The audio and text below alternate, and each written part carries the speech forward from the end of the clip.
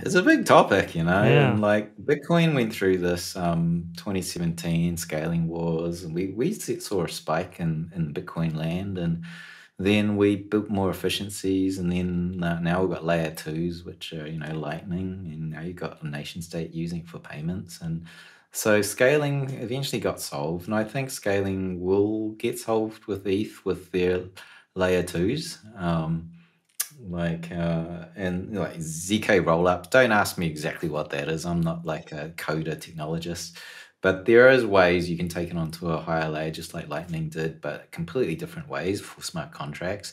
ETH is in this very weird situation. It's both a strength and a weakness. Is that it's a monetary asset that competes with Bitcoin without the sort of guarantees that security and Monetary security policy. guarantees and monetary policy guarantees, but it does. There's no questioning it does compete. I know plenty of family offices and even some corporate treasuries that hold ETH.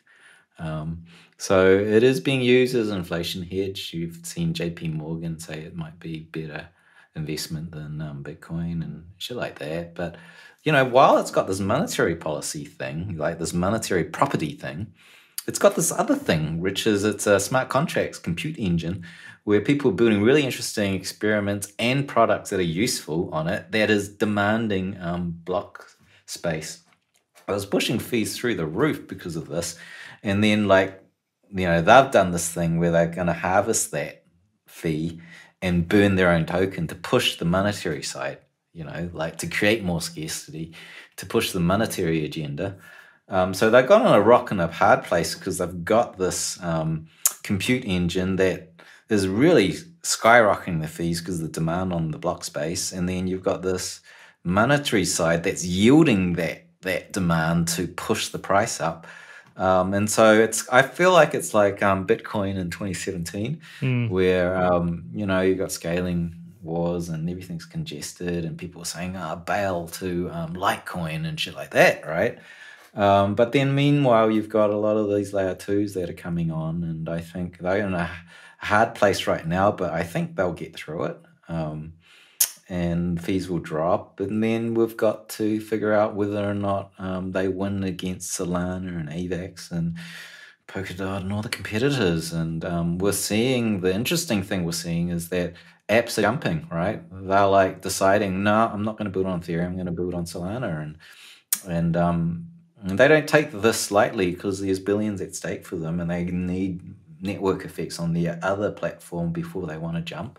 That's the hardest bit, but this whole experiment has shown that Ethereum, being a compute platform, is like what we've seen in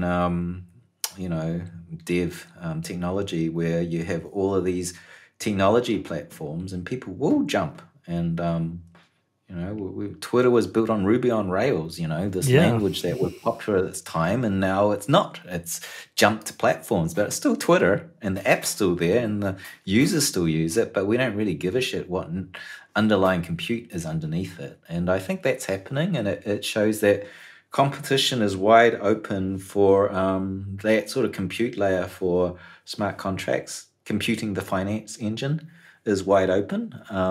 Ethereum's both monetary and compute, and any one of these networks that wins a lot of adoption will then become like somewhat monetary whilst they're in that hybrid mode, and that balance will need to be struck. So that's my thoughts. I think that it's hard. They'll get through it. And they're in the middle of forging the monetary side of it, which they really, decided they'd go down with the Ethereum Improvement Protocol 1559.